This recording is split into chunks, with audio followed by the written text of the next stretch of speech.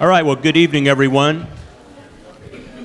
I'm Kurt Asher. I'm Dean of the Library, and I wanted to welcome all of you and tonight's panelists.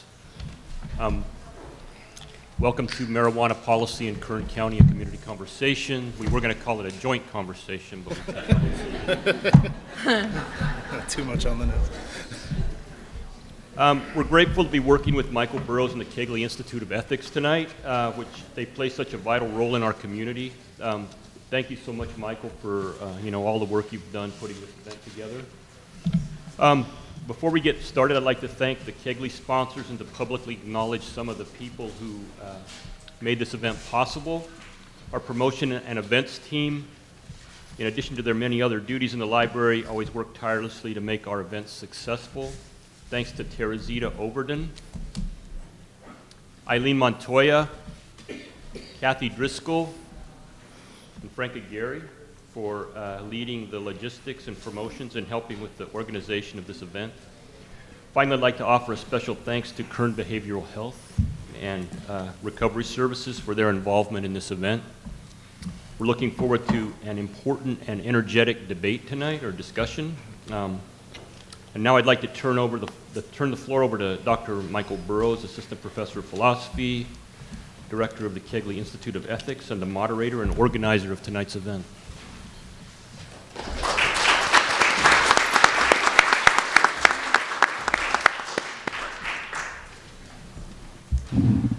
Good evening, everybody.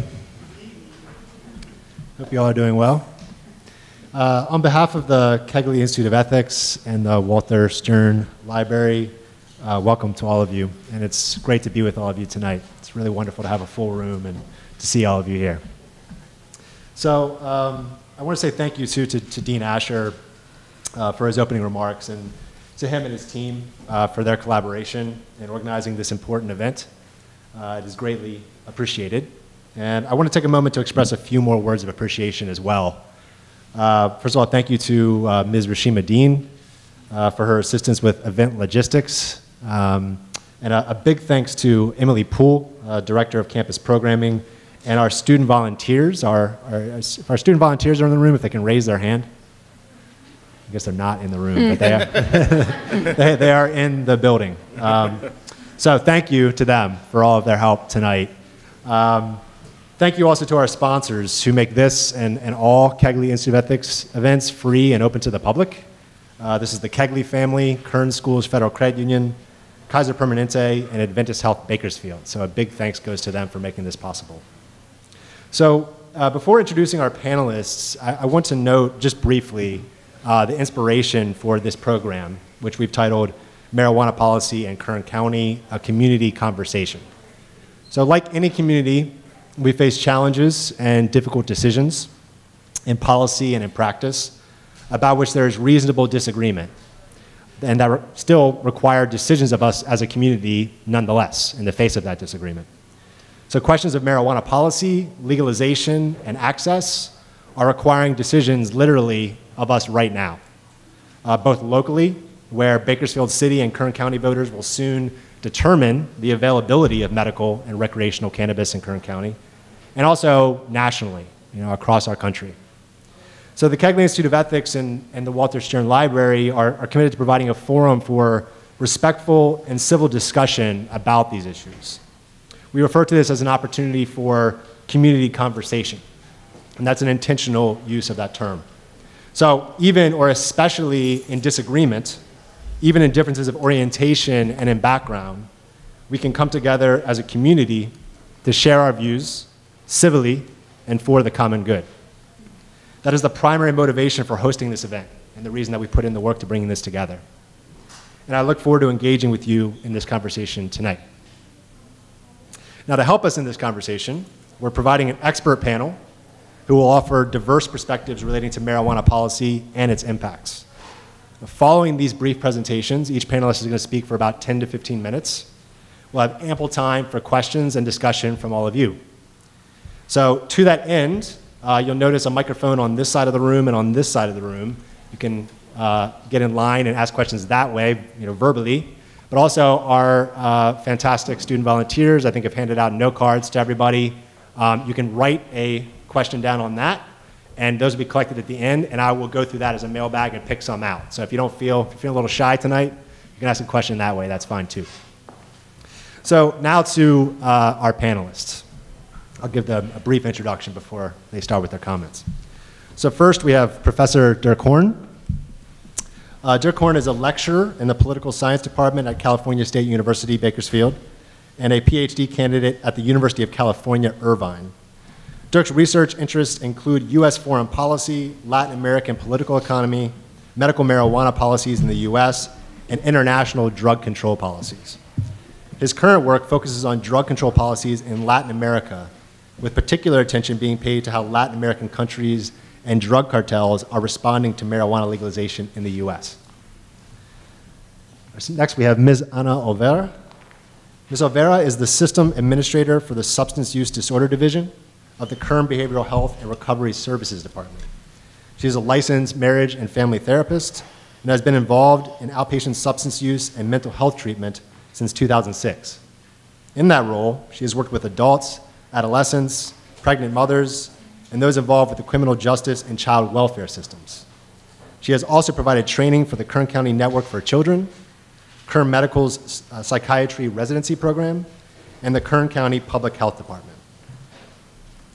And last but not least, Dr. Josh Meisel. So Josh is Professor of Sociology and co-director of the Humboldt Institute for Interdisciplinary Marijuana Research at Humboldt State University. Based in a bioregion well known for cannabis cultivation, Dr. Meisel's prior research examined visual representations of the local cannabis industry, student employment and cannabis-related jobs, and news media coverage of cannabis issues. His current research is concerned with reducing harms associated with cannabis edibles and the relationship between cannabis and tobacco use. Dr. Meisel is co-author with Dr. Dominic Corva of the Routledge Handbook of Interdisciplinary Cannabis Research. So please join me in welcoming our panelists.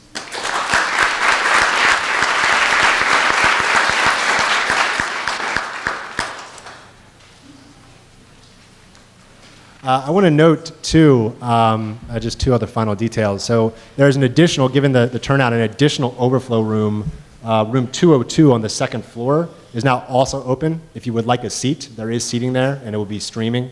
And this event is also being live streamed, so we say hello to all those watching us digitally and our friends from afar right now. So thank you for joining us that way.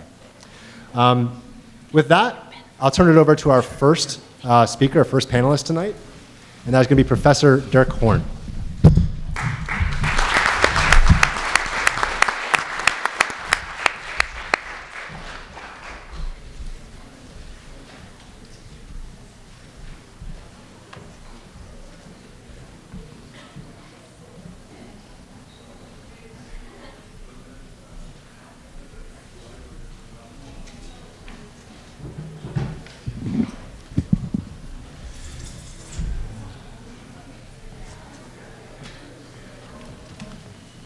How's everybody doing tonight?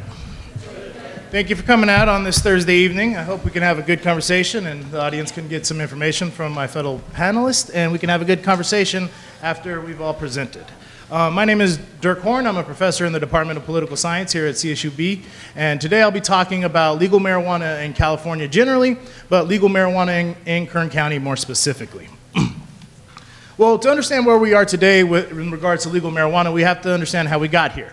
In 1996, Californians passed Proposition 215 with 56% of the vote, and Prop 215 allowed for the medical use of marijuana for qualified medical patients.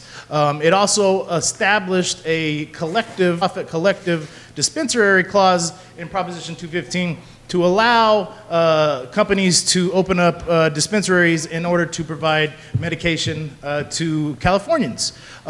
Much like we will see with Proposition 64 today, many counties and cities across the state banned storefront medical marijuana dispensaries, and there was many challenges from the federal government as well as raids by DEA officials in many parts of the state, most often usually during in the early part of 2000 during in areas that were allowing marijuana dispensaries to operate.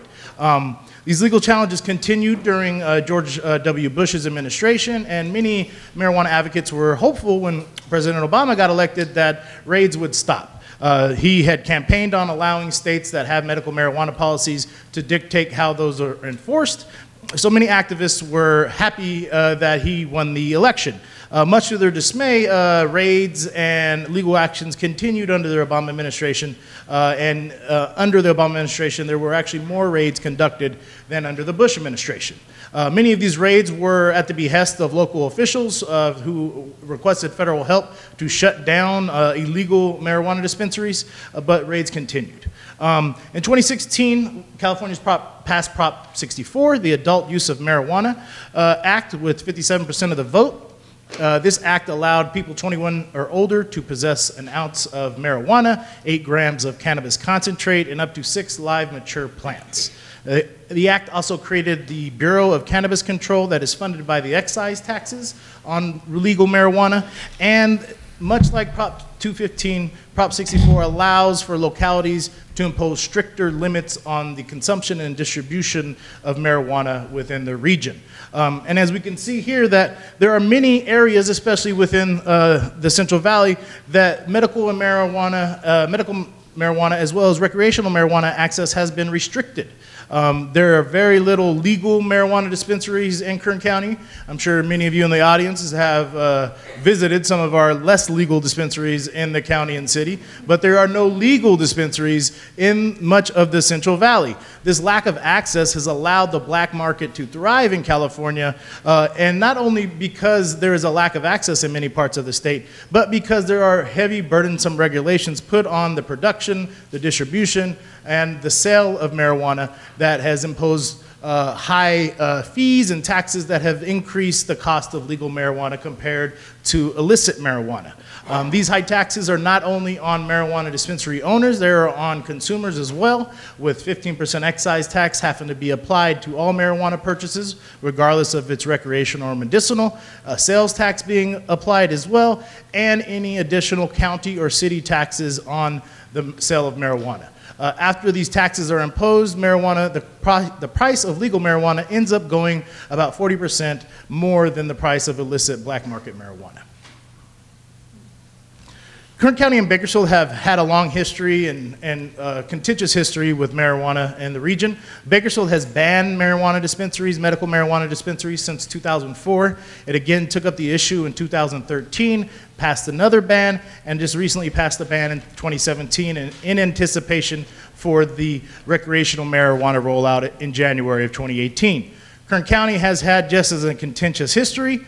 They first banned medical marijuana dispensaries in 2011 after there was a proliferation of dispensaries throughout the state and the county. This is due to SB 420 that was passed in the early 2000s that codified the right of dispensaries to exist, meaning that they were legally allowed to exist under Prop 215, and this allowed many dispensaries to proliferate around the state, and Kern County was no different. Kern County supervisors wanted to act, so they enacted a ban in 2011. Later that year, citizen petition overturned the ban and suspended it while the issue was still going to be litigated. And in 2012, supervisors wanting to move away from the issue, they repealed the ban and placed Measure G on the ballot for the citizens of Kern County to vote. Measure G passed with 69% of the vote, and it required medical marijuana dispensaries to operate in industrial parts of Kern County. Measure G ended up being ruled invalid in 2014 due to a technicality. The county did not order an environmental impact report before putting the measure on the ballot, which violated California law. Therefore, Measure G was ruled invalid. The ruling that Measure G was knocked down created much confusion in Kern County.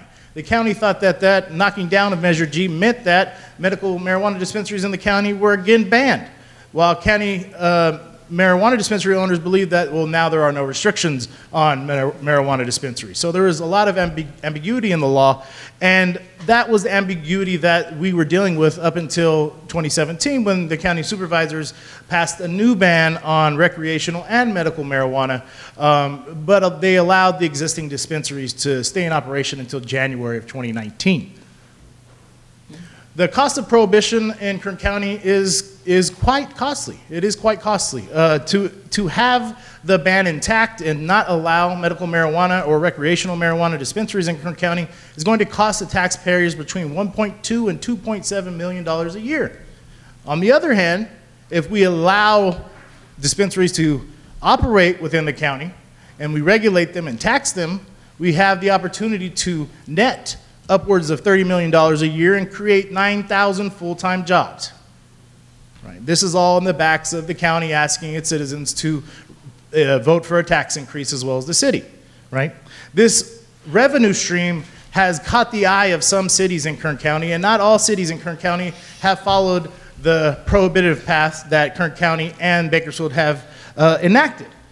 Arvin is a good example of a city that has fully embraced recreational and medical marijuana, facing huge budget shortfalls. Arvin City Council voted to allow the commercial production, manufacturing, distribution, and testing of both recreational and medical marijuana in the city. Arvin does not allow marijuana sales, either recreational or medical, in the city, but they are looking into whether they should allow delivery service. Essentially, Arvin wants to be a hub of marijuana production and have that marijuana that's produced in Arvin be shipped to other larger sectors within the state. California City went the other way. They do not allow any recreational marijuana activity in the city at all, but they fully embrace medical marijuana by allowing manufacturing, production, and the sale of marijuana, medical marijuana in the city. So not all cities in Kern County have followed the path of Bakersfield and the county. Luckily, Kern County citizens have a couple different measures in front of them this November to allow them to have access to either medical or recreational marijuana. The city, people who live in the city of Bakersfield will see an initiative as well. So I'll be discussing those three initiatives to give you some more information to help you inform your vote in November.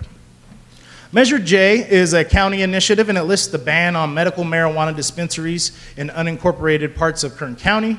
The ban on recreational marijuana dispensaries remains intact, and there are some zoning requirements for dispensaries and other marijuana businesses to operate. They must be 600 feet away from a school. They have to be 1,000 feet away from each other. And the authors of Measure J wanted to take much of the local politics out of this measure and have Kern County follow the state guidelines as far as zoning and background checks and hours of operation. There's been too much controversy in their eyes surrounding this issue locally, so they wanted to take the power out of local government and just have Kern County follow the state guidelines. Measure J applies a 7.5% sales tax on all dispensary and other marijuana business profits, and all the money that is generated from that tax goes into the county's general fund, meaning they can spend that money as they see fit. Measure K is also a county measure, but Measure K allows both recreational and medical marijuana in Kern County.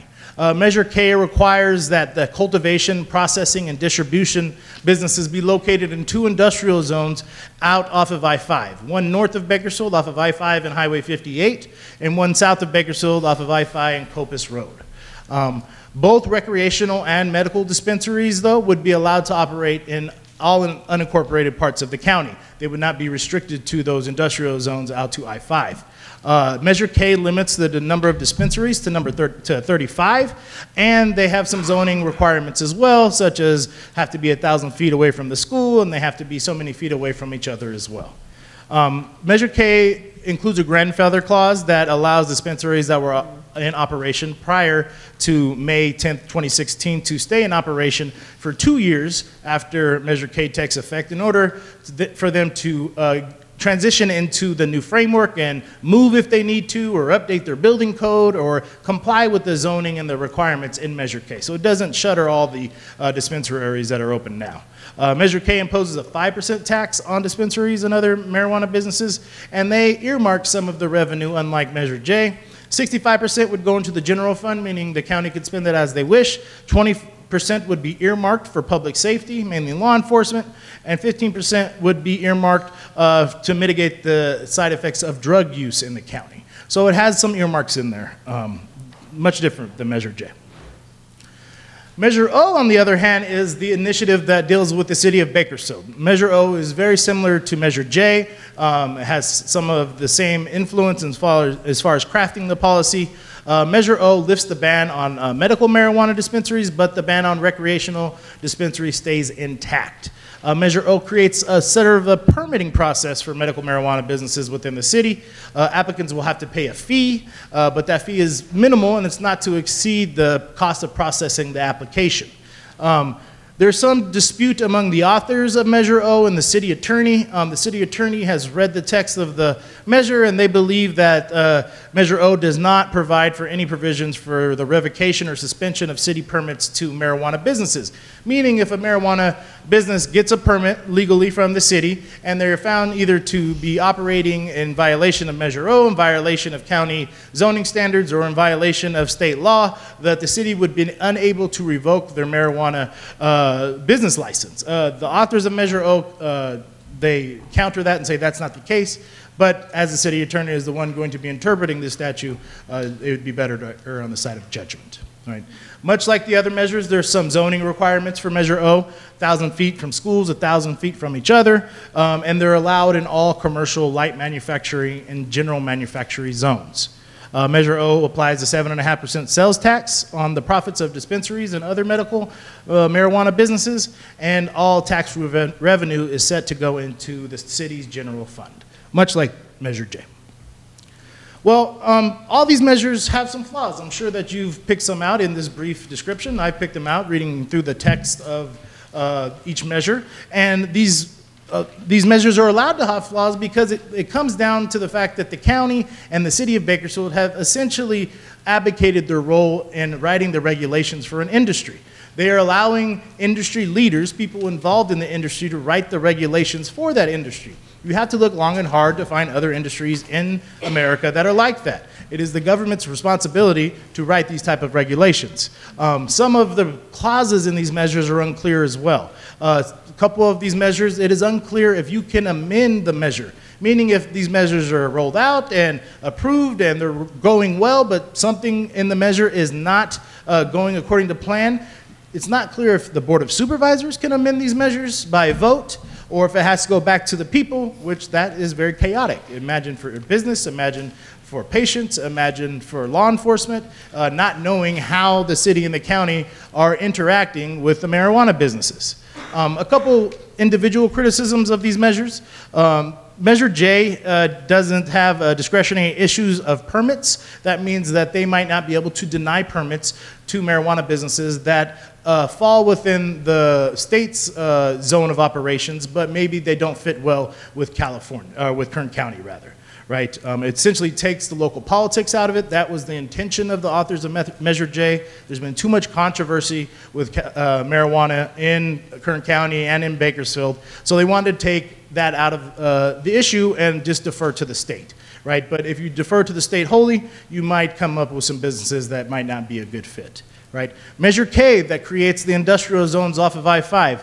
The permitting process for these 35 dispensaries is unknown. How are these 35 dispensaries going to be chosen? Who chooses them, right?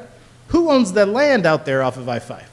Is it the county land? Is it farmland? Who owns it? How much is it going to cost, right? And that land out there, is it developed? Do we have to basically build infrastructure from scratch? Or can we use infrastructure that is already existent in Kern County, right? Lastly, Measure O is very ambiguous about the city's ability to suspend permits, right? If the city attorney is saying that the city does not have the power, and the authors of the measure saying that the city does, that is inevitably going to lead to a court case, which will inevitably cost the city more money, right? So these measures are not perfect, right? But this is not the fault of the authors of these measures or of Prop 64. It is the fault of the Board of Supervisors and the City of Bakersfield for not taking the lead on regulating. You can't put your head in the sand and expect this issue to go away. Legal marijuana is here to stay. It is not going to go anywhere.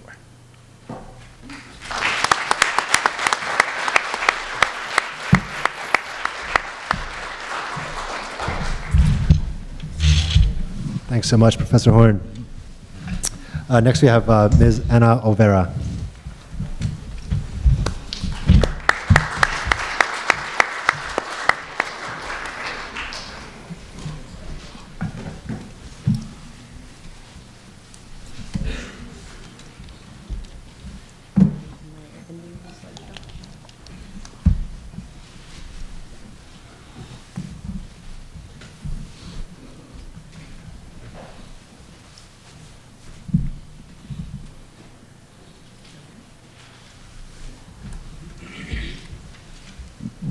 Okay, good evening, everybody. So before I get started, I just want to reiterate that as a member of a county department, I'm here to represent this department, and we do not take a position on legalization or any of the measures that were just presented. I'm simply here tonight to talk to you a little bit about what our agency does and to talk a little bit about what we see in our delivery of services and what we see as the potential impacts that legalization will have in the community and the people that we serve. Okay, so first off, to start with some context, Kern Behavioral Health and Recovery Services serves as the health plan for specialty mental health and substance use disorder treatment services in Kern, and we serve the population that has Medi-Cal as their insurance plan and anybody that is uninsured. We provide specialty mental health treatment for the severely mentally ill. We provide crisis services, substance use disorder treatment services, as well as prevention services, and that's prevention for both mental health concerns as well as substance abuse. Part of our department's goal is to really help us focus the resources we have to strategically provide the best quality of services that we have for our community. And as the manager for the Substance Use Disorder Division, it is part of my responsibility to bring forth a couple of objectives in that 3-year strategic plan. One of them is to create a continuum of care that provides comprehensive substance use disorder treatment ranging from prevention all the way through outpatient, intensive outpatient, and residential care for those that have a diagnosis of a substance use disorder. Another one of my objectives in the strategic plan is to develop effective prevention strategies to address the issues that are facing our community, like the opioid crisis, but also legalization of marijuana here in Kern. Okay, good. And so what I'm going to cover is how our department sees the impacts of legalization in our county. So I'll talk a little bit about how we see this movement forward with legalization in terms of youth. So we know that you've probably heard that prevention, wait, how does it go? An ounce of prevention is worth more than a pound of cure. And that's really our stance, is that if we can prevent children from beginning their use of any substance, tobacco, alcohol, marijuana, or any others, that in the long run it'll be better because they will not need our services, which are unfortunately costly and they're limited here in our community. So one of the main risks that we see in terms of legalization and commercialization is that once any one of these measures passes or not, we will then have a lot more exposure to cannabis within our community. Much like you see advertising for alcohol and tobacco, cannabis will be the same. So the effect that this can have on youth is that as they perceive that as a normal part of their environment, it will decrease the perception of harm. And what the research indicates is that there's an inverse relationship between perception of harm and actual use. So surveys that are done on high school students show that the lower perception of harm, the more likely they are to report using cannabis in the last 30 days. These are, young children that they're doing this.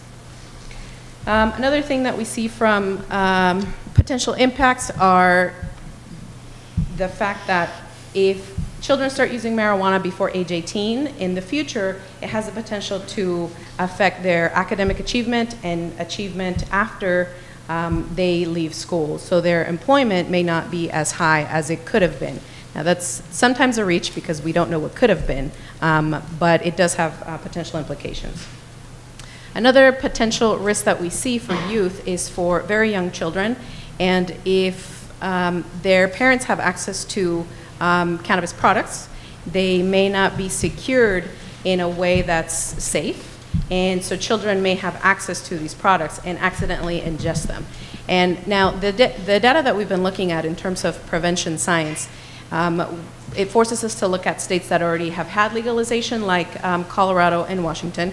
And so some of the data reported from high-impact drug trafficking area reports indicates that there's been a spike in calls to poison control centers for young children between ages 0 to 5. And these are comparison between prior to legalization, commercialization, and afterwards. So we see that as a potential concern here. Okay, so in terms of cannabis has high potential for abuse, and that could lead to, in the future, problem use and eventually a use disorder or addiction. Now, that's not to say that everybody that uses marijuana will develop an opioid use disorder, but it increases their risk. And in terms of achievement and just overall well-being and health, the more that you can reduce your risks as an individual, the better off your outcomes will be in the long term. One of the things that comes with addiction is that when somebody starts experimenting with drug or alcohol use, they may have higher risk because of a family history of addiction, but it also has to do with their physiology, their brain chemistry.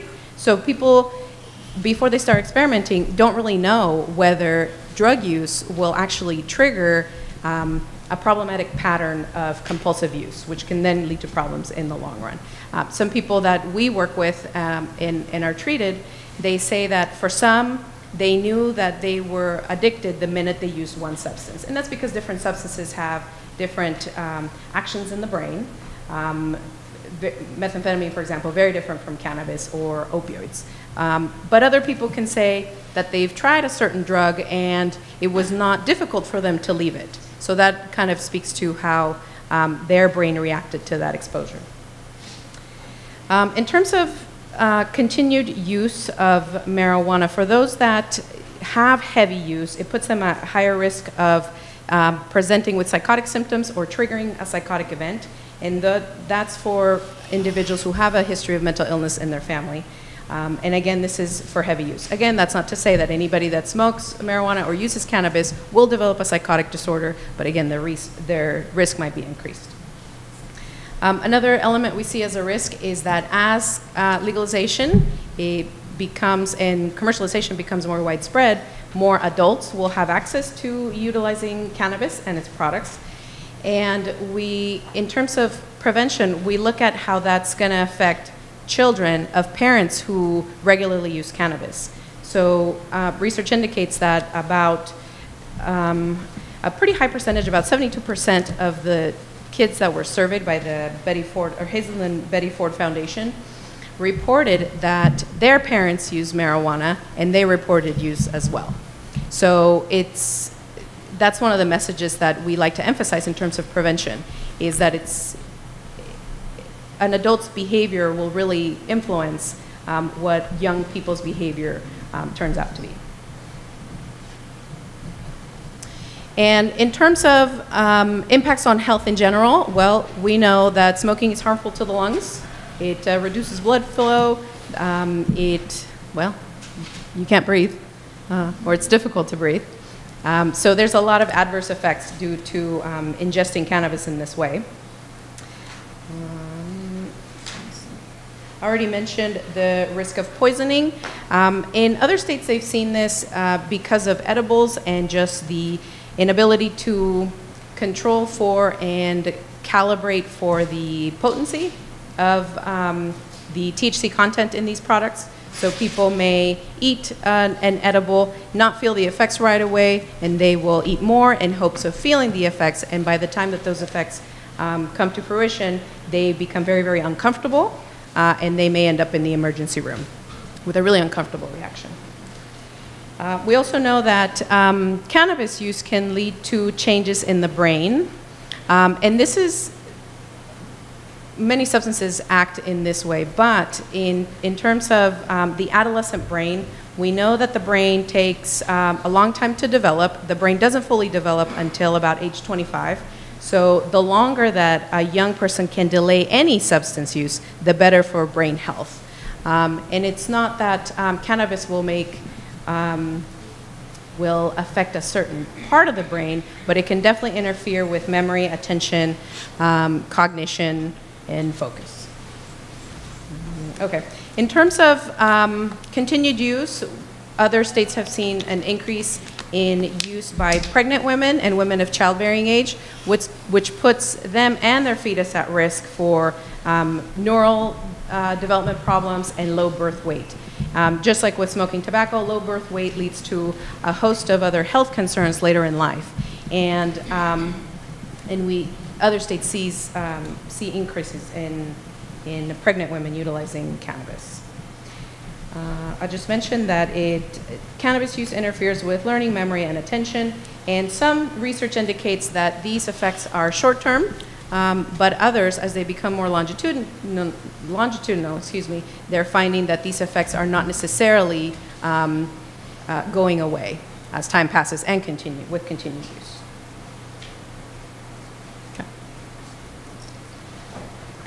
Okay, so Dirk talked a little bit about the impacts on safety in our communities, and again, one of the concerns here in Kern County that it's pretty significant in my realm is the amount of DUI arrests and fatalities here in Kern, and so we see this as another potential risk. So the more that people use cannabis recreationally, the more likely that DUI fatalities involving THC will increase, which is concerning because it may put all of us in danger in the roadway.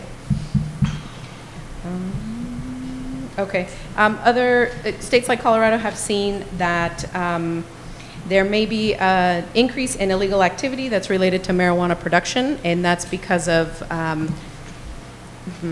maybe troublesome regulation that black market operations are not able to be integrated into the market, but continue to operate, which can then lead to, in Colorado they reported an increase in the number of THC extraction labs. So these are operations where they extract the THC from cannabis with butane, which is highly flammable, and this leads to accidents, which then leads to deaths and affects the community that way. What else? Other reports from Colorado indicate that there's been an increase in things like burglaries and robberies in locations where others might think there's a lot of marijuana laying around or cash laying around associated with the production and distribution of marijuana. And businesses that distribute marijuana may be at risk of this kind of vandalism and crime against their property. So they, again, they report a lot of break-ins, a lot of burglaries, crime increased around the area of the dispensary. And so it's interesting to hear the measures and the setbacks that they have included, and that's kind of to protect against those kinds of concerns around sensitive areas like schools, child care centers, treatment centers, churches, that kind of thing. All right. Diversion of marijuana is also a concern. So even though there is rule against young people utilizing it, the states that have it in place report that a lot of arrests are of young people ages 12 to 17 having marijuana on their person, and they report that they obtain it from a friend or family member that obtained it legally. So even if it's done through the appropriate channels, it still finds its way into the hands of young people. And another interesting thing they found in Colorado and Washington is that the U.S. Postal Service continues to find packages of marijuana that's produced and then shipped to other states that do not allow for recreational use. Okay, so I hate to be the party pooper and talk about all the bad stuff in terms of legalization, but some of the things that we're looking at in terms of solutions is, like I mentioned earlier, prevention is a really key effort in this regard. And in order to begin that, I think this is a really great forum to increase the kind of education around cannabis in risks and potential benefits and that kind of thing. It's important as young adults and adults to really allow young people to express their concerns with cannabis and maintain open lines of communication. And for the parents in the room, like myself, set realistic and clear expectations whether you will allow or will not allow drug use in your home and for your children. Sometimes those kinds of lines are not set very clearly, So children will listen to their friends and begin engaging in high-risk behaviors in that way. And also, another thing that's important is to really consider whether recreational use of marijuana has crossed the line into problematic use, because it's really important to notice whether this use has turned into something that interferes with life. If, as an individual, I would encourage everyone to consider whether use of cannabis, whether it's recreational or medicinal, has created problems in relationships, in employment, in social situations that really affect your own functioning. And if that's the case, I encourage you to seek treatment and to reach out and talk to your healthcare providers to look for solutions to something that may be a problem that was unexpected. So that's all I have.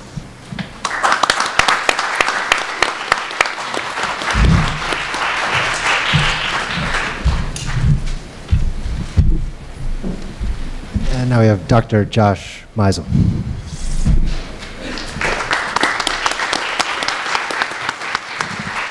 Thank you very much. I should actually clarify, I'm a Meisel. The Meisels are down in Santa Barbara. Okay. We hadn't conversed on how to correctly pronounce a really difficult name. So that's important. Also, just another clarification, if I may, because I don't want to give the false impression. I am working with my co-editor, Dr. Dominic Corva, on a handbook of interdisciplinary cannabis research for Routledge Press. It's not out.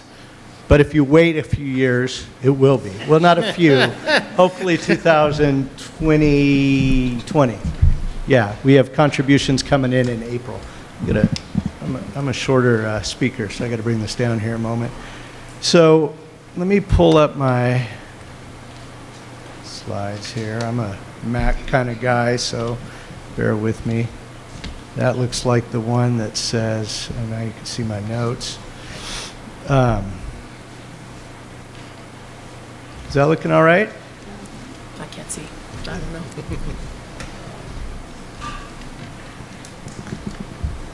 Okay.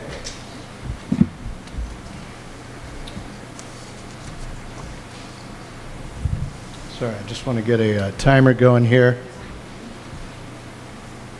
I've got 2 hours. So good evening. My name is Josh Meisel. I am a professor of sociology. I'm also a co-director of the Humboldt Institute for Interdisciplinary Marijuana Research. I want to thank Michael and the Kegley Institute on Ethics for bringing me down to Bakersfield to have an opportunity to participate in I think, a very important conversation about legalization and cannabis effects. It's just super important. I think it's, yeah, I did advance. Okay, good. I think it's really important that we recognize that human relationships,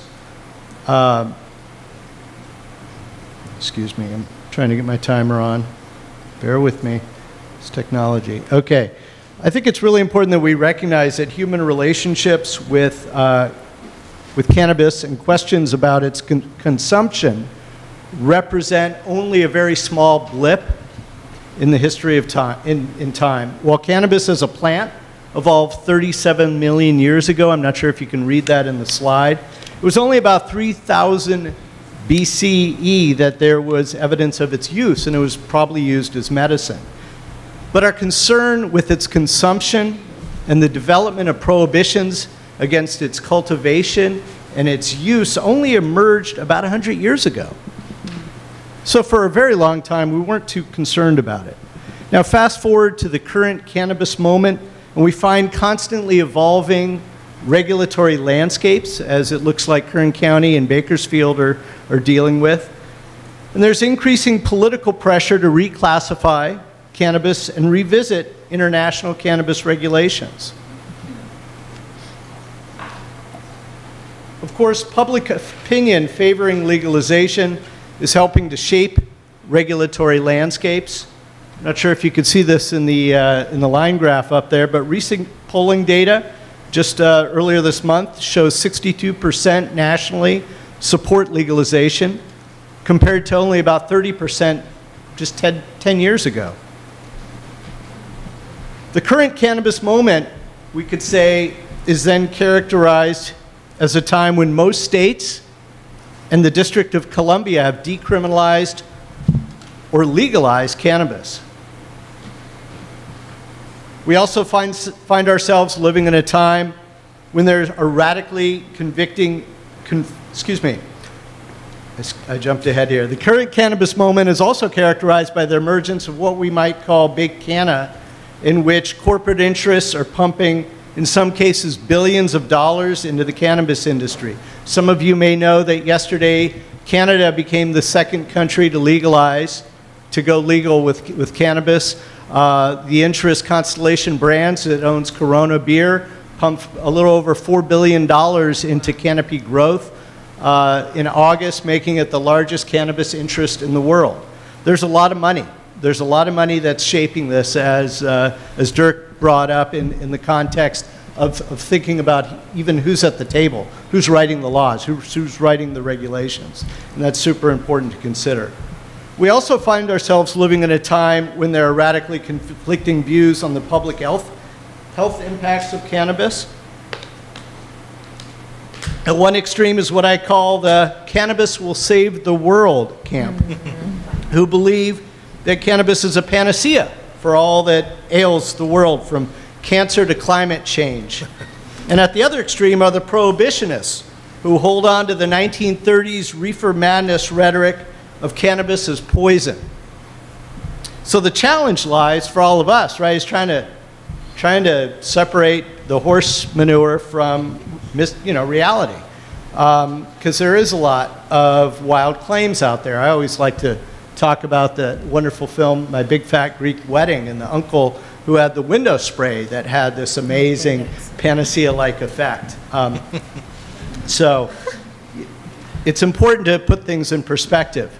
Now, meanwhile, it is clear from the historical record that even in the present moment, attitudes and policy about cannabis have been driven largely by attitudes about particular users. The history of drug control in the United States has been more about controlling particular groups of people, defined, for example, by their race, ethnicity, by their youthfulness, by their political affiliations, their nationality, than by particular forms of drug use. Now, these are just a range of quotes from, I would say, drug warriors from the past 100 or so years up till the present moment. This is reflected in the staggering number of people who are arrested for simple possession of cannabis. And so you could see in the last little blip there, you probably just see a black smudge and a red vertical line, but it's about, what is it, about 500 some odd thousand people arrested in 2016 for simple possession. But as you know, or we know, or hopefully you know, that cannabis arrests have disproportionately impacted communities of color, where blacks are almost 4 times more likely to be arrested for cannabis possession, even though rates of use are similar to those of whites. We've actually seen an increase after legalization in the state of Colorado in the arrest rate of black and Latino youth for simple possession. So it's important to recognize the historic, political, social, and economic forces have rendered cannabis as having meaning and significance well beyond its botanical properties or any observed psychopharmacological effects. Cannabis is no longer just a plant. So let's turn to what we do know from the research examining the effects of legalization. In a nutshell, the research actually shows very mixed results. Research examining the impact of medical marijuana laws on adolescent use rates, treatment admissions, and the perceived harmfulness of the drug, which Anna spoke about, produced inconclusive results. Several studies have found no significant change in adolescent cannabis use rates pre and post passage of medical marijuana laws. One study observed that, quote, in general, medical marijuana law policies either have no impact on recreational marijuana use or are associated with reduced marijuana consumption. That same study found fewer cannabis treatment admissions in medical marijuana law states compared to non-medical marijuana law states. Whoops. Another study actually found that perceived harmfulness increased. Let me say that again. Another study actually found that perceived harmfulness increased and use decreased amongst 8th graders in medical marijuana law states. Research examining the impact of recreational marijuana laws is also inconclusive. One study in Washington found perceived harmfulness decreased and use increased amongst 8th and 10th graders, while in Colorado it didn't. Amongst 12th graders in both Washington and Colorado, there's been no significant change in perceived harmfulness and use. Another study in Oregon found that use increased only among youth who were already using, and still yet another study in Oregon found an increase only in sporadic use, and interestingly, oh, you're not even seeing the slide I thought you were looking at. I'm sorry. And now I got to start over. Interestingly, decreases in tobacco use among college students.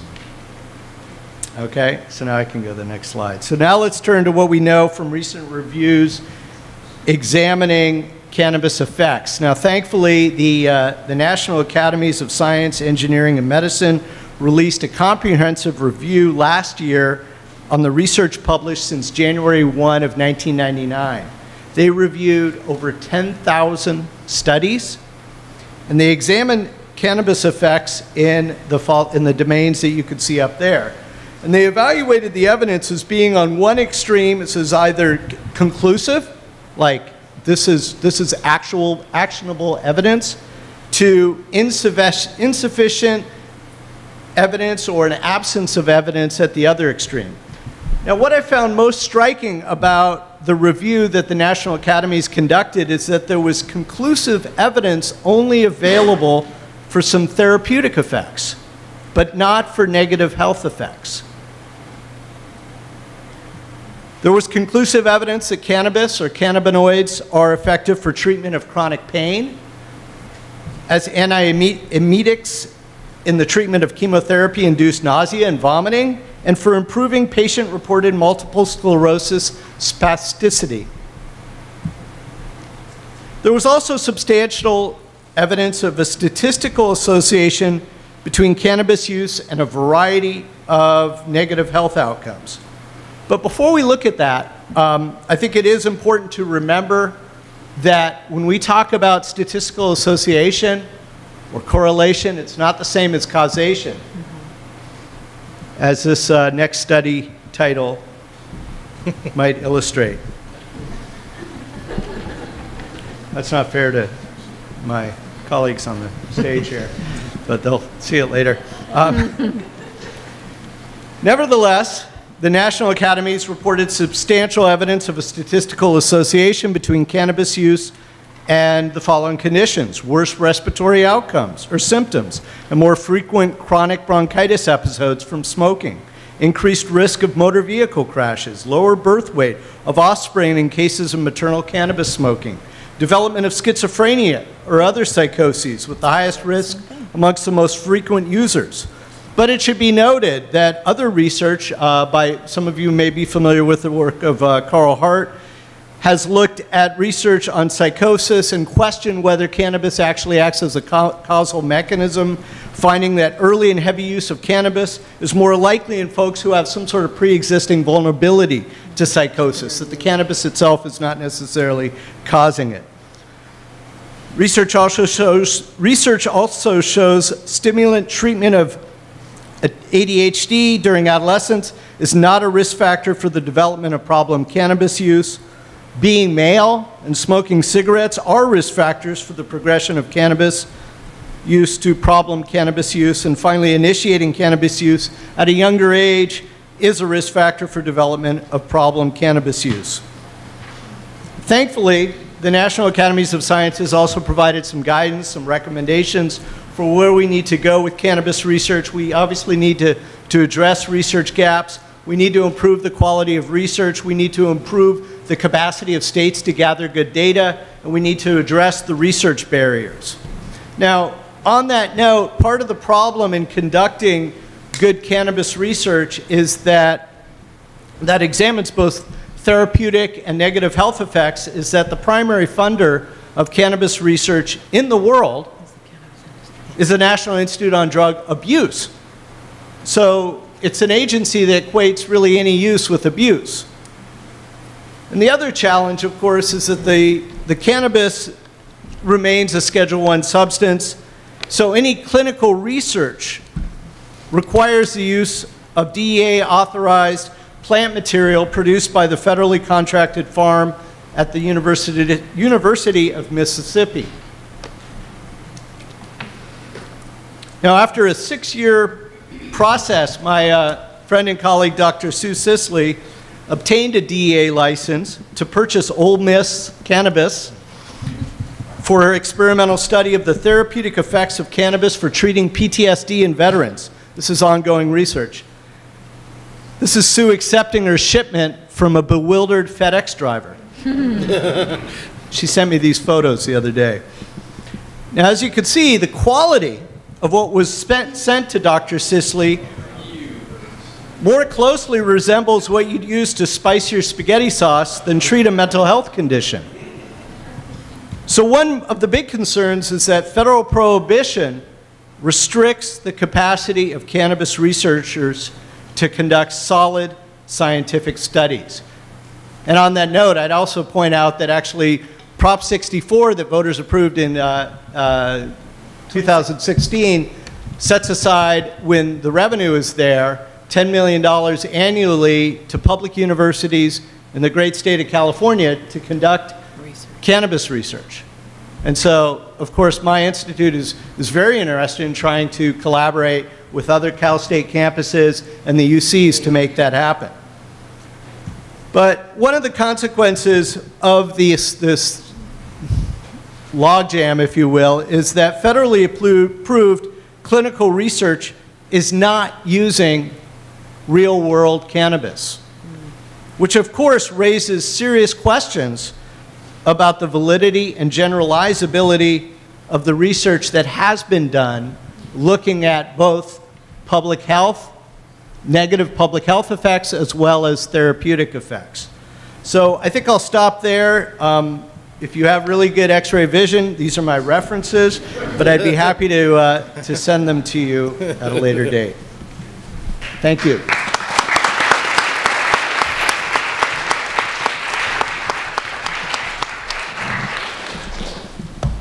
So I just want to say thank you again to each of our presenters, both for the education and the rich perspectives that each of you have offered. Thank you so much for being here tonight. I just want to say just a few words about the question and answer period. So we have plenty of time. We actually have an hour for question and discussion. So two things. We have no cards that were passed out. So I'm going to ask my student volunteers who are still here if you can pass those to the side of the aisles. Let's actually say pass it to this side, to my right over here. And they will collect those from you, and they'll bring them to me. I'll sort through them and use some of those for questions as a mailback forum. Second, if you would like to ask a question out loud, which would be fantastic, we have a microphone here and a microphone here. I just ask that you go ahead and line up, ask your question, and then you can cycle out. When you ask a question, given that we're all part of a community here, I just ask that you please introduce yourself, say who you are, and if you can, just be brief, given we have a full room and we probably have many questions that people want to ask. Those are really the only two factors. And so with that, I see we have a few people lined up already. So how about we start on this side of the room over here, and I'll alternate sides. So. Okay, well, first I'd like to let Mr. Horn know that the expected revenues, oh, I'm sorry. And I'm sorry, can you please introduce yourself too, or just say who you are? My name is David Abbasi with the Central Valley Cannabis Association. I had some things I wanted to mention to Mr. Dirk. The revenues that they're expecting from any of these measures, they're really based on pipe dreams. They're expecting these high market values on the cannabis product itself to come up with these millions of dollars. What we've seen in other cities and counties that they haven't really realized the tax benefit. And as you mentioned, I believe because sometimes overtaxation will cause them to go back to the streets, back to the black market. There is, in fact, discretion in Measure J. Measure J has some lethal language in it, and it says that the county can adopt density impact restrictions, limits and restrictions and other distance limits that is essentially going to give them the ability to have 1 per district, meaning only 5 potentially dispensaries in the entire county. One of the supervisors was pushing for a 6 dispensary deal. Essentially, that gives him the ability to do that. So there is some disinformation that I wanted to clear up in regards to some of these measures. We see Measure J and Measure K both as special interest monopolies based on the language. Measure K only has 2 cannabis zones where the authors have already purchased the property in those 2 areas. So we see this type of thing happening across the state. Unfortunately, there is a lot of public corruption sometimes involved as well, because we are talking about limited permits and a lot of money here. That language with the temporary lawful medicinal cannabis dispensary is, again, discretionary. What makes you temporary lawful? It's all based on a list that the County Board of Supervisors determines. Anna,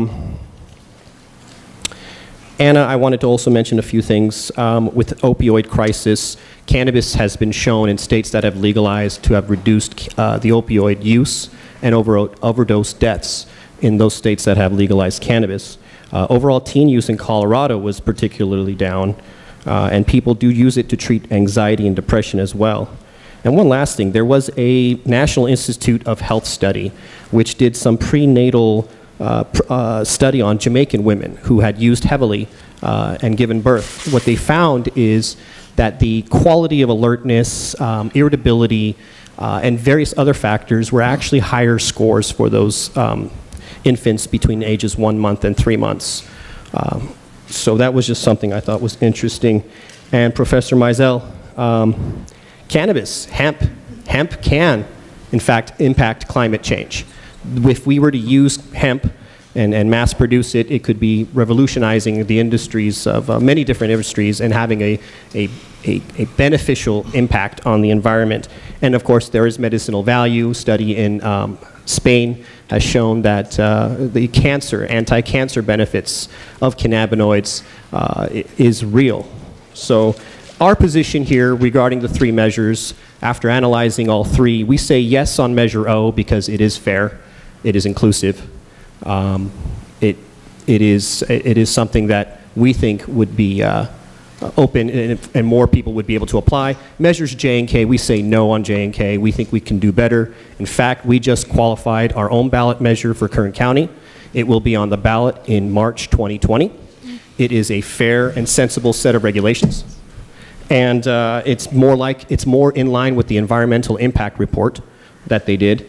So I'm actually going to ask you if this is the last point, and then and the last question I have, I guess the only question I have, I haven't really asked a question yet. Thank you. Yeah. Is do you think Kern County deserves better, that we can wait or we can work with the Board of Supervisors to come up with something more?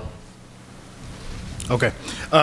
You owned or previously owned medical marijuana dispensaries in Kern County, correct? Correct. Okay. I just want to make sure we're above board on where you're coming from, and that's no issue. You're entitled to make a living, right? Tax revenue is projected, right? That's all we can do until we have some years to model it on. And you are correct that other states, they had this pie in the sky projection of how much money they're going to make via taxes, and then that wasn't the case. And in Colorado and Washington, legislatures even offered to lower the tax rates on many of the recreational marijuana. There's just a report out by the RAND Corporation that says that the price of marijuana in legal markets will go down eventually, right? But when eventually is, who knows? That you have to let the market do your work. So you are correct there.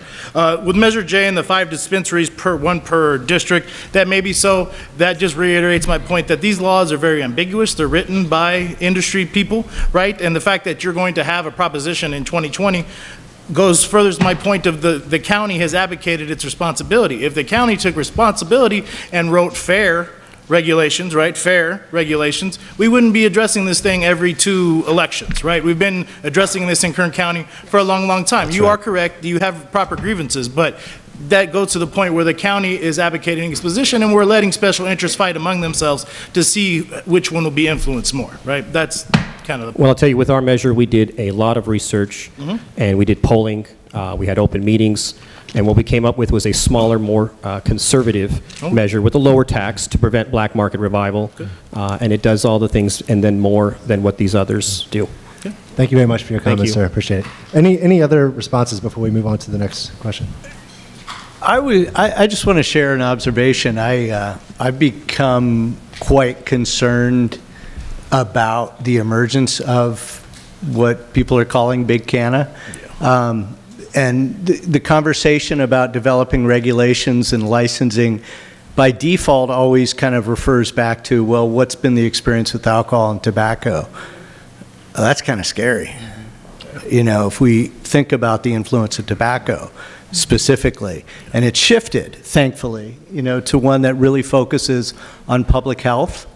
And so what I'm getting at is when we talk about, for example, a cannabis advisory board in the state of California with 22 seats, and I think 6 or 7 of them have industry representation, you know, they don't necessarily write policy, but they make recommendations. I was at a meeting in Quebec, Canada in August, a cannabis meeting, and what I learned there is, you know, they have a very different political system. People can't write an open-ended check to Justin Trudeau to get legalization. Well, maybe he recognized that would get him elected. But the point simply being that I think special interests are a concern. Oh, yeah. And, you know, do corporate Big Canna interests, are they prioritizing public health? And history says they prioritize profit. Well, yeah. Especially when they're shareholders, you know, for Tilray and Canopy Growth and all these other publicly traded companies. So, yeah. Sir, do you have a question? Yeah, I do, but I'm going to poach a little bit too. That's fine. I just asked you to keep it brief so we can. I understand. Go through it. And if you don't mind, actually, just introducing yourself, and if you're directing to someone, just let us know. Had planned to do that. I was just answering questions at this point. Thank you. First of all, I wanted to express my appreciation for the Kegley Institute to have this. Charles Kegley was a great man. I knew him. I was a second entering class at Cal State Bakersfield, and I was one of those people that was made an instant sophomore quite by mistake. They missed my test scores up with somebody else, some bright person. But I also, my name is Phil Ganong. I'm sorry I didn't announce who I was. I am the author of Measure O. I am the author of Measure J. And I decided to come today and hear what you all said. And by and large, it was pretty accurate. I will say that Measure O and J were both drafted to encourage free enterprise and an open application process. And if you look at it, the only nod there was in Measure J was to the legal non-conforming pre-existing entities that were being forced to spend hundreds of thousands of dollars to be able to stay in business for a few months and to amortize and recoup their so-called investment, only to be told by the county that they were going to get 6 months more. So it's very correct that the county and the city have enmity towards this industry, towards the drug.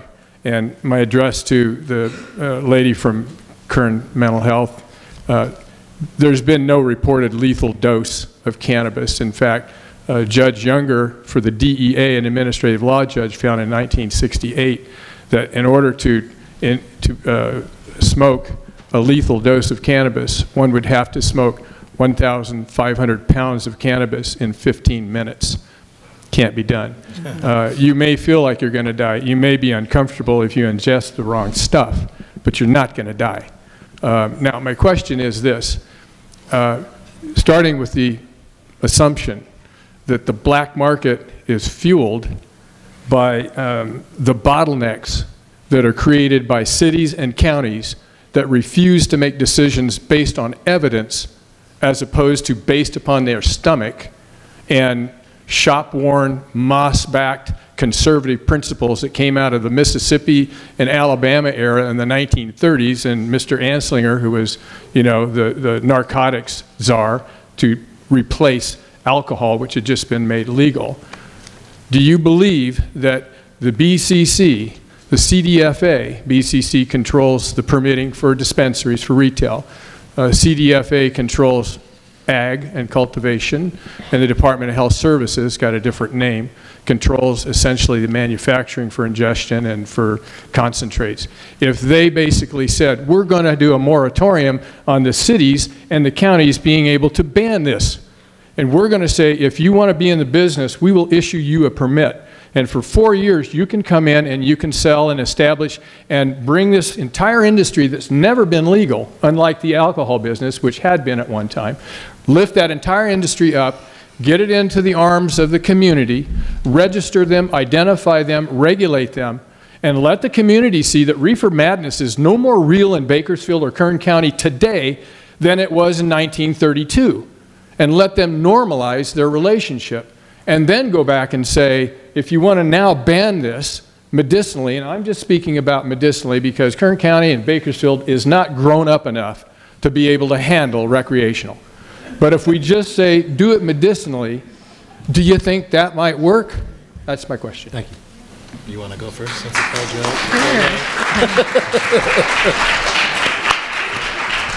out? So I just wanted to mention that during my presentation, I was very cautious not to use the term overdose because that's been associated with opioids and the risk of death via overdose on opioids, not cannabis. I talked specifically about poisoning, and you quoted me feeling uncomfortable due to a high level of ingestion. That's all. As far as how you approach the regulation and giving gentle nudges to local localities, right? We just mentioned Canada just legalized marijuana, and they have learned from some of the mistakes that U.S. states have made. They allow provinces, which are equivalent to their states, to not have storefront marijuana dispensaries, but what they do include is that those people living in those provinces have to be allowed to purchase marijuana from the federal government online, and it has to be able to be delivered. So that's the type of law that allows provinces that have laws that curtail to their individual type of culture while still providing access to individual citizens under the greater national law. So we have a lot of issues in California. We're going to have a lot of issues for a couple of years. Like Mr. Ganong said, it's a brand new industry with a new industry. There's a lot of figuring out of how we go, of how we talk about things, and much of the data that Anna was talking about, we need more of it because we don't have enough long-term studies to see how marijuana actually impacts children and DUIs and things of that nature, right? So there are examples from around the world just recently, right, of how we can make it better, right? So the system we have now is not working, right? Is the system of having the state coming down and saying that these localities have to do that? Is that the answer? I don't know. But the answer is not to stay with the status quo that we have now. Thank you. Go over here. Hi, my name is Amy Pakla. I'm a student here at CSUB, and I've also been a medical marijuana patient for about 20 years now. I use it to treat bipolar disorder, anxiety. I have a slight tremor from other legitimate medications I've been given for these disorders, and it treats that. I moved to California because it would be legal for me to take the only medicine I found that works. Mm-hmm. And actually, this comes off the last thing that was said up here. We don't have the long-term studies. We don't have the research. We don't have the... I think, are there any... have any of you heard, do any of you know about any plans in the works to start thinking of medical marijuana patients as, instead of criminals or addicts, to think of us as patients on long-term maintenance medications, just like you do someone who's on glucotrol or Wellbutrin or whatever it is that, blood thinners for heart, those sorts of medications. With that approach, I think it would be easier to get the kind of information that we really need to make the smart decisions about our different kinds of political options and who's going to run stuff and what we're going to call good.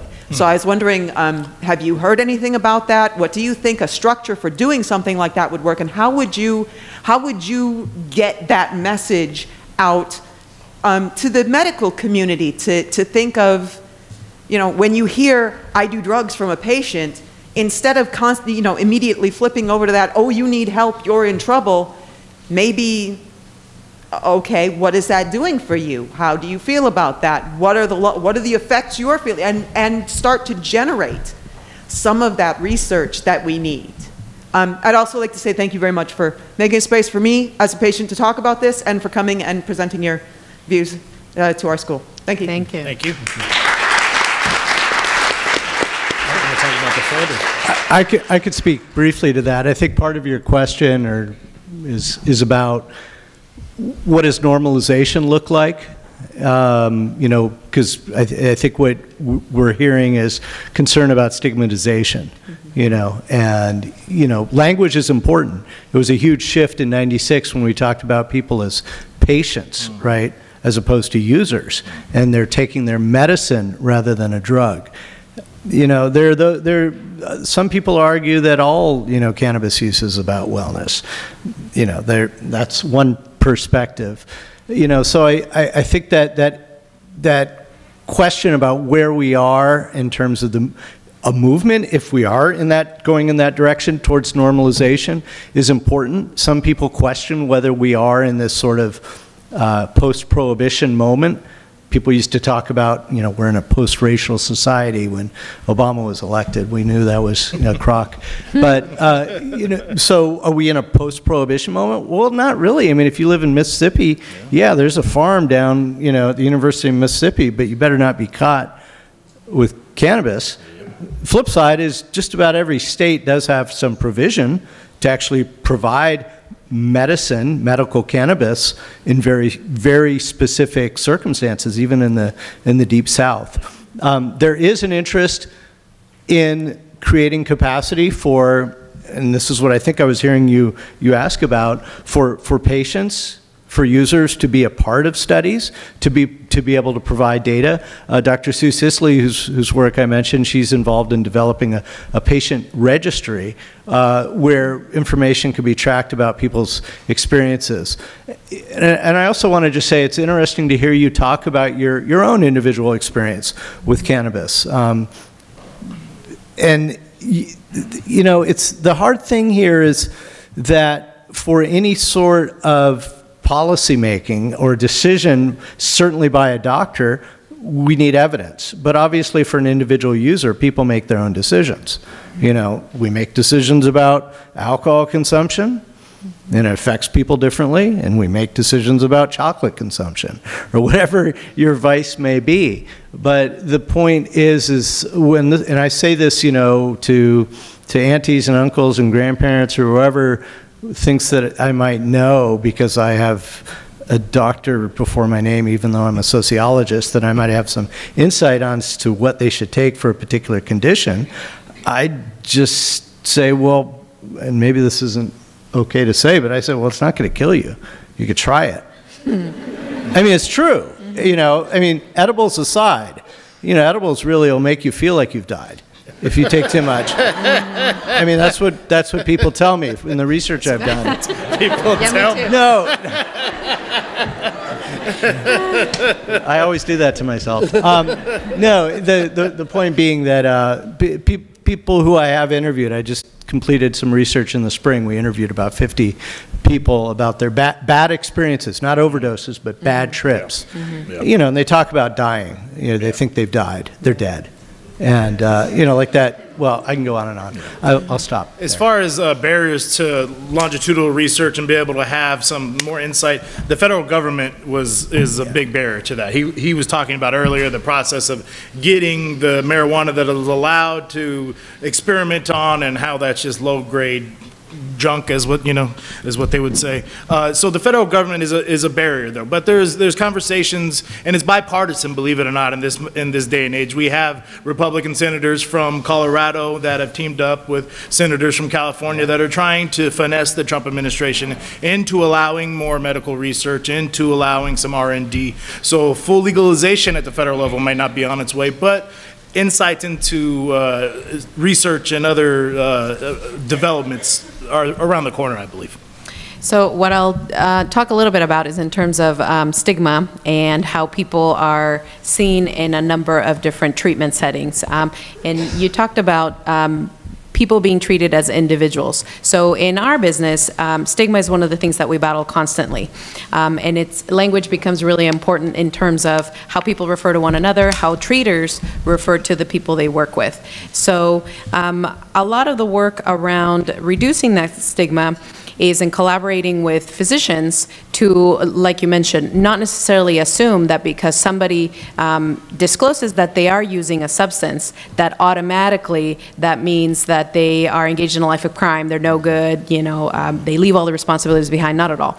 And actually one of the things that is mandated in terms of primary care is it's this intervention called SBIRT. SBIRT starts for screening, brief intervention, and referral to treatment. And SBIRT is based on exactly that. You ask whether somebody, or physicians ask whether somebody has used a substance, ask a little bit more about the frequency, and then have a conversation about how that is risky. That's common in terms of alcohol, but it could be the same way in terms of other substances.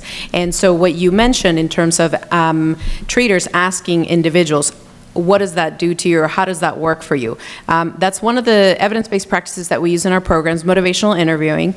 And motivational interviewing is a way of just speaking with people. And it's based on the fact that if you ask the right questions, people already know the answers. It's very much human nature that if I say, don't do this, you will do this. Or you will say, you can't tell me what to do, right? So we find that in drug treatment, or in physical health care too, when the nutritionist tells me, you know, you really need to lose some weight, I say, lady, I gotta go. You know, so same thing with drug and alcohol use. When somebody is asked and is being listened to with an open, kind of receptive and caring, welcoming attitude, they're a lot more likely to speak honestly about the use that they're engaging in. And if somebody asks with concern and with care and curiosity, those answers will arise. And just the way that those questions are answered can lead to behavior change, not pushed by a doctor, not initiated by a doctor, but by the individual themselves. So that's one of the things that in our programs we push our staff to do. Now, you know, stigma is alive and well everywhere. So it's a constant struggle and a constant effort on our part. Thank you. Sergeant Melton, obviously I can't use in the near future, but doesn't mean I can't be a part of the process. I have a question for each one of the panel. Professor Horn, you said potentially $30 million in profits for Kern County with the taxation. Does that take into effect the inmates that are currently incarcerated that would be released? Because obviously that costs money each day to house them, the food, everything that goes with that. Does that $30 million potentially, I know that that number is up for debate, but does that include that? And then, ma'am, the other thing I was looking at is you said the rate of minors obtaining cannabis has increased. How much has that increased since it's been legalized? Because I know that you spoke about it since it's been legalized, that yes, that those incidents has occurred. I mean, I'm sure this is the same with alcohol and everything, but do we have numbers that shows before it was legalized compared to after it was legalized, those minors that were able to obtain cannabis? And sir, for you, as far as like the VA is obviously federally funded. I'm part of that. I'm disabled myself. How do we overcome those barriers to be able to get the quality, the quantity, everything you need, if it's CBD, oils, whatever it may be? How do we overcome that so that we could properly test for the veterans? Thank you.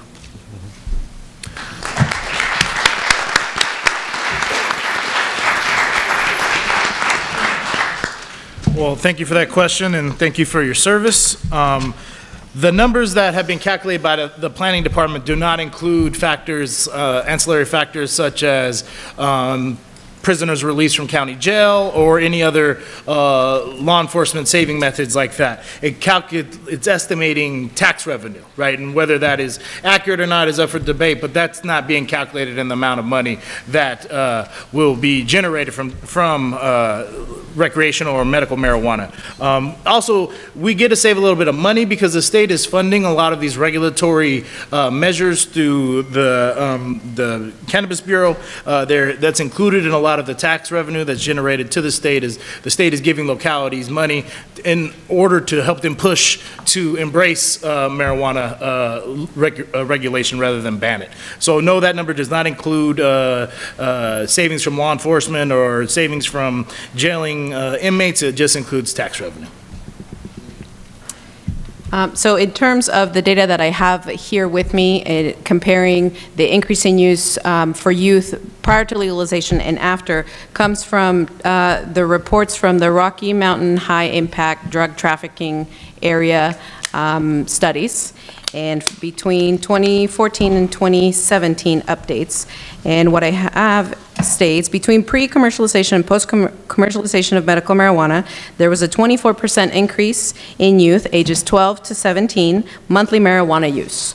And there was an 8% increase just 1 year after legalization of recreational marijuana in 2013. And the other piece of information I have is that in Washington State, 65% of the seizures of marijuana in 2015 were from youth ages 12 to 17, as compared to 30% in 2010, prior to legalization. Can I respond to that? Sure. Because it's interesting. There's a report that came out in 2016 from the Colorado Department of Public Safety that it does not show such a change, and I guess the big question I'd have, and I'll have to go back and look at the report that you're referencing, but I think authorship is important. Mm-hmm. The Rocky Mountain high intensity drug trafficking operation, I mean, they certainly have an axe to grind, and I'd question, I think, what the data is, what they're looking at. I mean, that's all I can say. I'm not saying necessarily that it's accurate or inaccurate. It's just that it's not consistent with another Colorado State Agency report. Also, there's the question about impairment and traffic fatalities. As many of you know, cannabis remains in the system for a month. So when we talk about traffic fatalities associated with cannabis, is it impairment or somebody has it in their system and they're in an accident? Mm-hmm. And then what does impairment even mean? What if you're medical and you need cannabis to function? And impairment actually makes you able to drive. I asked that question of the head of CHP in California, and they weren't really sure what to do with that. Mm-hmm. But I think that's something important to think about. And then another related piece is around youth cannabis use and alcohol. To what extent might we be seeing actually nationally downward trends in alcohol consumption among youth where there is overall a slight increase in cannabis use? Young people talk about crossfading. Cannabis and alcohol don't mix together so well. There's a lot of knowing laughter in the crowd right now. And that being said, to what extent might that may be, if we're looking at, two vices, two drugs, and young people are going to use them, maybe it's, one is lesser of the two. In response to the question you asked about the VA,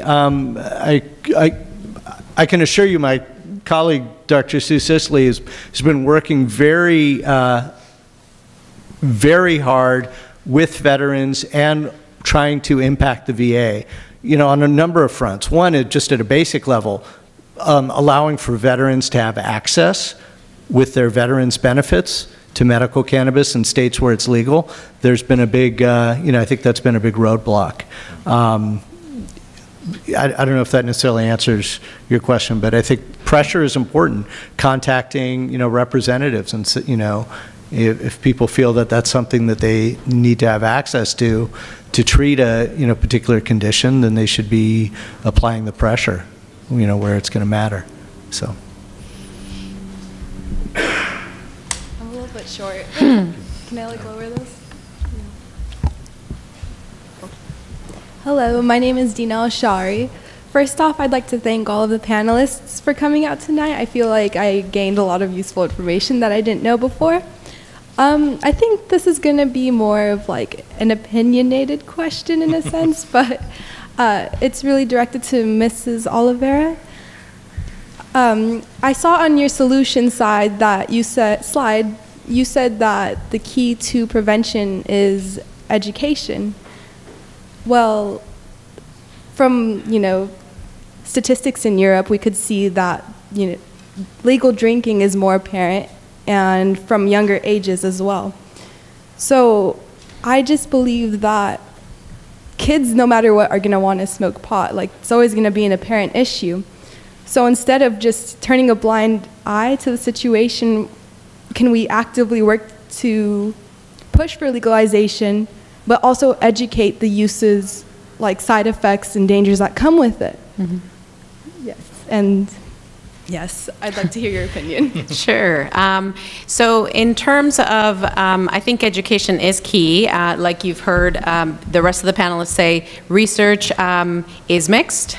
So it's difficult to know what kind of information to access. So in terms of what can be done, one of the things I've learned previously from experiences in Colorado is that they've engaged in a really big media campaign to educate everybody that is there. So everywhere you go, there's billboards, and there's commercials, and there's YouTube spots that talk about, yes, this is legal, but remember, this can interfere, this can get in the way of, and then they list several things. In terms of engaging youth with the right approach and the right information, the way that this campaign in Colorado is presented is by talking about what cannabis could get in the way of. So if, and it presents it in a very matter-of-fact way. The spots talk about, well, if you start using marijuana, how could that get in the way of your driving? What can happen to your license? What can happen to your grades? What can happen to prom? So it really prompts young people and parents to have a conversation about what consequences they will decide on based on their parenting styles and the way that norms they have within their family. And I really think that's the key. I'm not here to tell parents how to parent. I have my ways of parenting.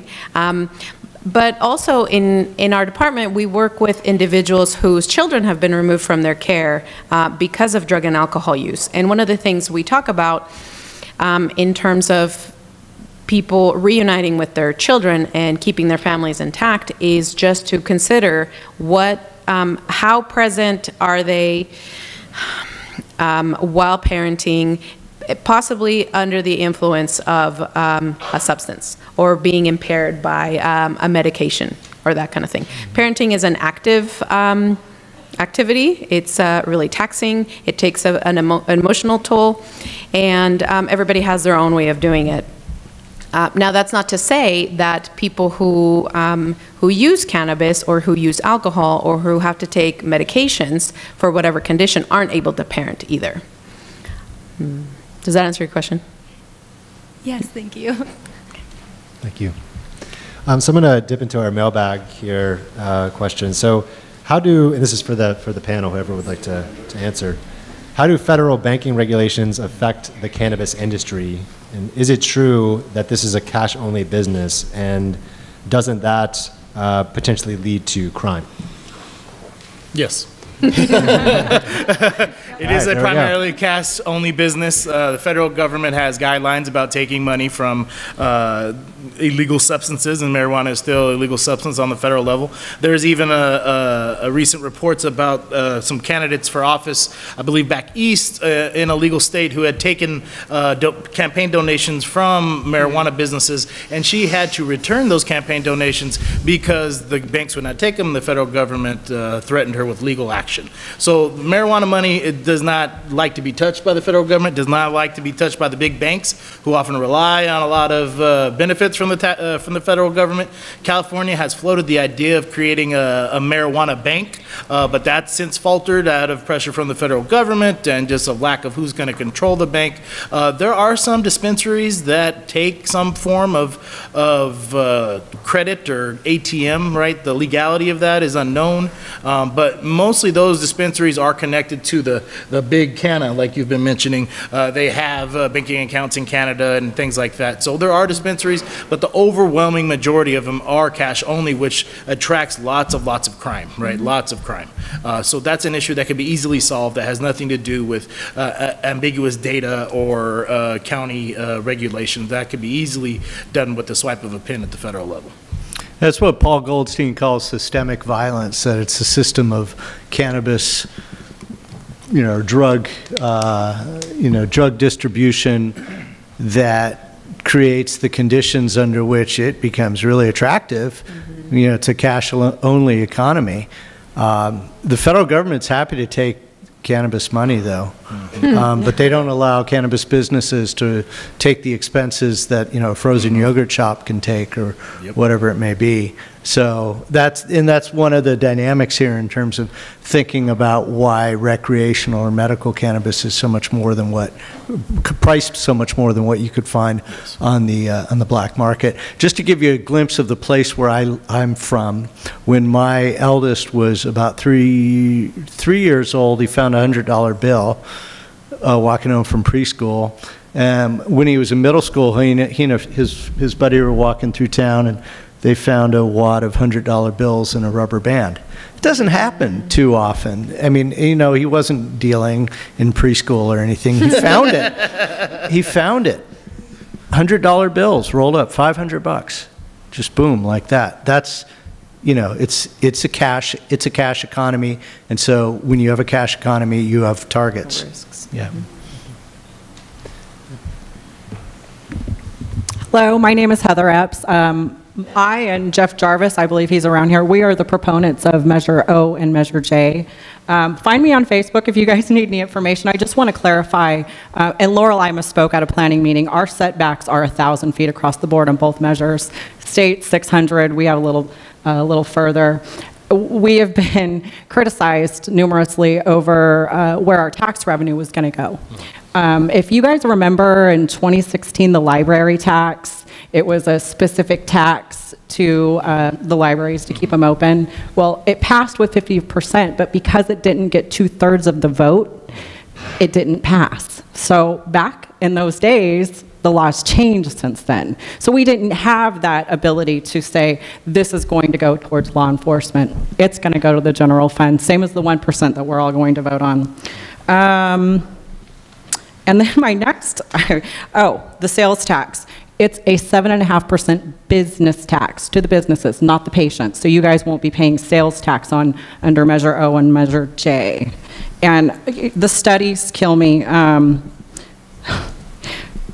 When I was a kid, I would never have admitted that I smoked marijuana. Would you? I mean, you guys are a lot younger than me. I'm 40.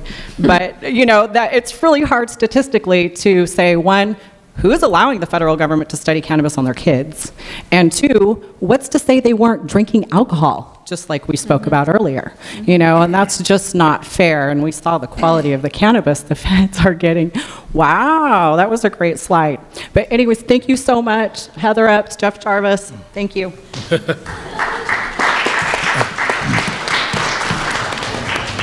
It's actually quite good that you didn't allocate specific money to specific issues. Other states that have allocated, 50% needs to go to education and 20% needs to go to et cetera, they have found that when states do that, the revenue that would have traditionally been put into those sectors, they dry up. So the state stops funding education, stops funding law enforcement. So policy experts, they agree that you should do a general fund to allow discretion, right? And the tax, you are correct, it's on businesses. The business tax. And you said it, but it's kind of tricky with people when they hear. But as we know from, we put a tax on oil, we put a tax on, that's coming down to us, right? Eventually coming down to us. But yeah, you're right. All right. Good job on the general fund.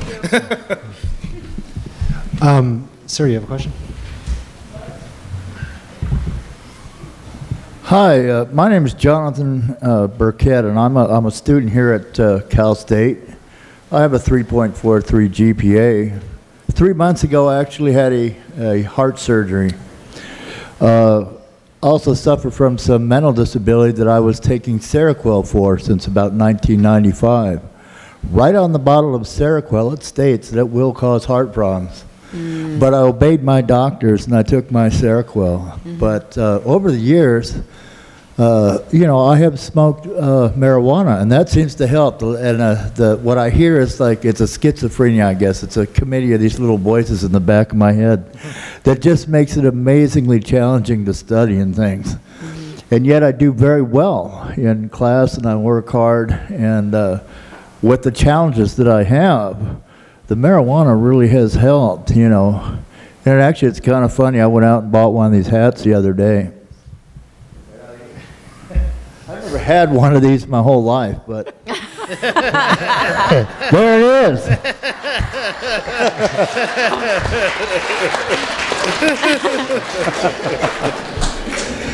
I grew up in San Clemente, California, and over the years, for 7 years, I wanted to get clean from other substances and dealing with these voices, and I had got into recovery, and I actually just you know, started smoking a little bit of pot and noticed that really helps. Once I got off the Seroquel and all the prescribed legal psych drugs that were really hurting me, Zyprexa, Risperdal, they tried all this different stuff just trying to make this little committee go away. And yet I used a tiny bit of marijuana and it goes away. So it's really great. Thank you very much for letting me tell my story. Thank you, sir.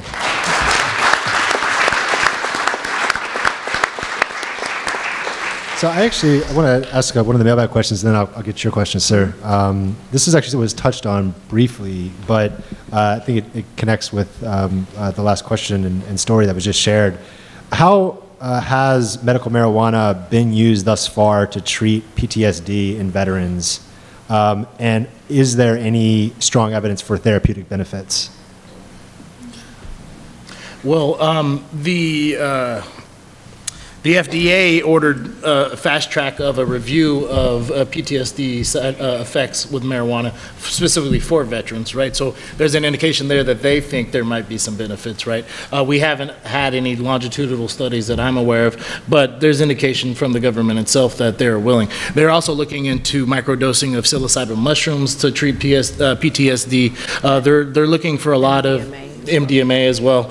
They're looking for a lot of alternative medicines because the current track of treatment is not helping a lot of individuals. So again, we need more research on this issue, but I think that the indications by the federal government shows that there's probably something there. Yeah, and I guess I would encourage whoever asked that question, or you as a general audience, to look up Sue Sisley, S-I-S-L-E-Y, and her research. I mean, she's a doctor. I mean, she was a practitioner, or is a practitioner in Arizona, and she was seeing that a lot of her patients who were veterans dealing with PTSD, and they were reporting anecdotally that cannabis was providing better relief for them than the prescription drugs that the VA was giving. And so she embarked on this journey to get DEA approval to conduct the research. She's also gotten involved with, it's basically an NFL Players Association that supports NFL players' right, they argue it's a right to be able to use cannabis to treat chronic pain from football-related injuries, but also concussions. And so, you know, lots of areas where there clearly needs to be more research. Yeah. If I could just make a comment about the story that was recently shared in terms of psychiatric medications. So what was mentioned is actually true, and I just want to make that clear, that mental illness is a challenging field. It's treated with medications that are available, FDA approved, but again, they have risks. So as he indicated, the label does say that it may cause heart problems, and so that's why it's really, really important for every individual individual to talk to their healthcare provider to tailor those interventions. In terms of psychiatric medications, it's sometimes challenging to find the right combination that will address the particular symptoms at any one time. So much like other chronic illnesses, mental illness is the same. So it has to be managed over a long period of time. There are things that treaters recommend to increase overall wellness, and that involves through psychological kind of interventions, practicing different coping skills, looking at ways to alter our thinking patterns to help our mood, but also basic things that we do if we want to stay healthy, like sleep regularly, drink a lot of water, eat your vegetables, exercise, all those kinds of things. So the fact that that psychiatric treatment, I don't want to leave without saying that it's not the end all be all by any means. And again, I just want to emphasize addressing individual treatment with your own healthcare provider. Thank you. Hello, aloha guests. Welcome to Cal State. My name is Paul Hudgens.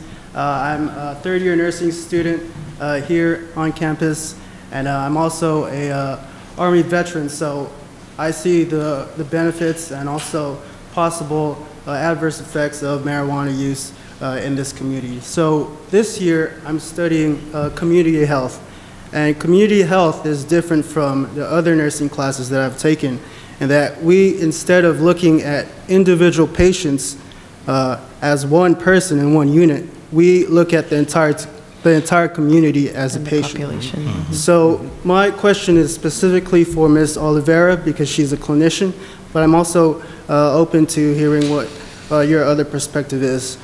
My question is, as a behavioral health provider and an administrator, a leader, can you advise and share your opinion on what the proper role of behavioral health and community health providers ought to be to enhance and facilitate the therapeutic effects or mitigate the perceived adverse effects of cannabis legalization in the community? Okay, that's a lot, but I'll try my best. You could give us just one recommendation for each. Okay, I'll try. I'll probably ask you to repeat the question in a second. But you're right. In terms of looking at treating one individual, it's a lot more costly and it's a lot more difficult. And that's why in the beginning of my presentation, I talked about how an ounce of prevention is worth a pound of cure. Because prevention, it's a more cost-effective way to address problems in communities. So in terms of behavioral health, one of the things that I have the privilege of doing in my work is not just helping people individually as part of our treatment programs, but working with our community to help the community establish safer environments for its residents. So in terms of our substance abuse prevention work, there's a large body of evidence in terms of prevention science as to what works. We also, our department has mandates from the state because of federal block grants that we receive from SAMHSA, which is the Substance Abuse and Mental Health Services Administration at the federal level. And they require us to engage in, it's called Strategic Prevention Framework. And that is basically a roadmap that guides us as to how to engage communities so that the community members themselves organize themselves, collect data, and decide on appropriate interventions at a much upstream level of intervention. So working with an individual person, I can impact that one person. If I work with the family, I can make an impact with the family. But if we work at the community level, we have the opportunity to affect the environment in a way that the risks are reduced in the long term. One of the challenges with prevention science is that it takes a long time to see effects, and prevention is like air. It's everywhere around us. So some of the work that we've done in terms of reducing this risk in the communities have to do with just placement, like retail environments. So there's certain liquor stores that have little tiny bottles of alcohol right by the register, right by the door. So what the community was complaining about is that people would come in and steal them.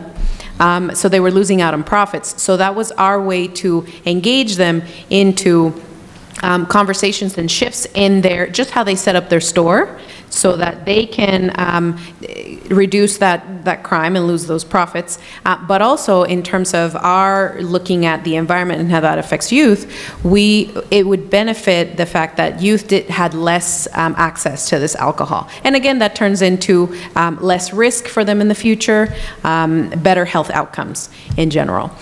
In terms of the benefits of cannabis, I cannot answer that because so my question was, for that part was, how can health providers enhance, support, or facilitate the perceived therapeutic effects of marijuana use?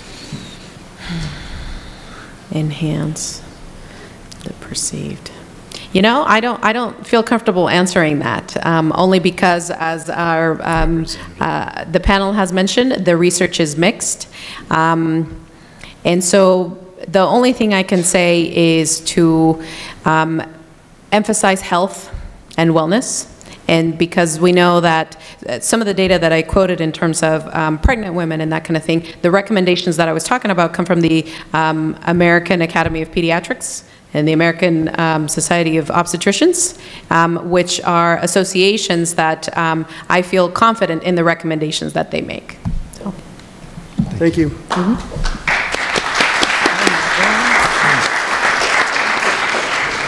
And sir, you have the honor of our last question tonight. So. Hi, my name is Isaac Sosa, and my question is for, I don't know if you're a professor, but Professor Meisel. Yeah. I want to know if there's any merit to the, like, could you mention that there's two sides, like there's the side that thinks it's poison and the side that thinks that it's gonna fix the world. So I want to know if there's any merit to the side that thinks it's gonna fix the world. Because there's, I've like watched some documentaries about how before hemp was used to make like ships, paper. Henry Ford, he made a car in like the 1920s made of all hemp, and it ran on hemp oil. So like when thinking about like rainforests being depleted and like wars going on for oil, would hemp be able to save the world?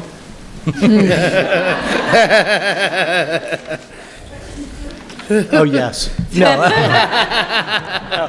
That's the answer I wanted. No, I mean, you know, that statement about, you know, my concern with this kind of like it as the, I mean, it's the panacea to all of our ills and all of our concerns and all of our problems.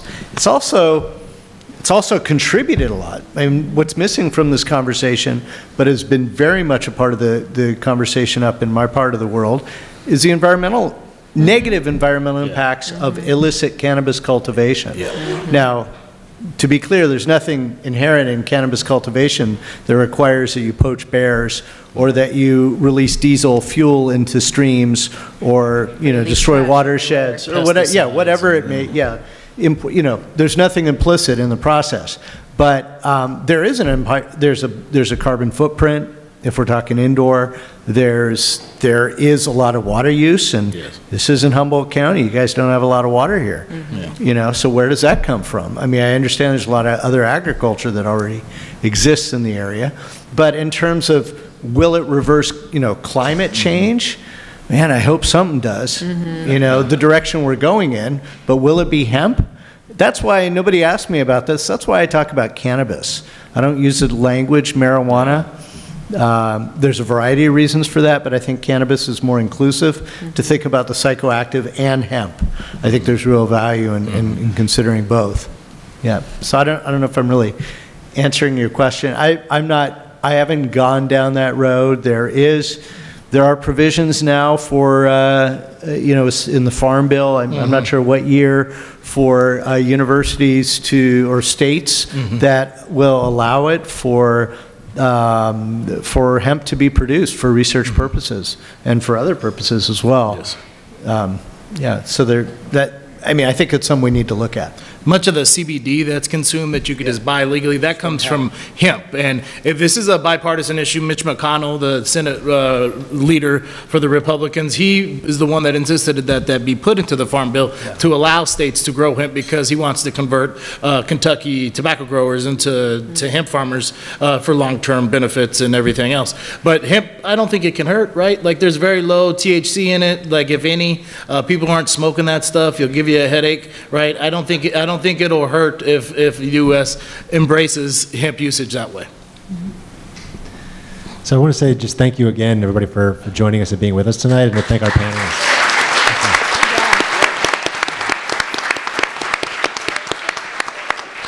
And have a wonderful evening. Yes.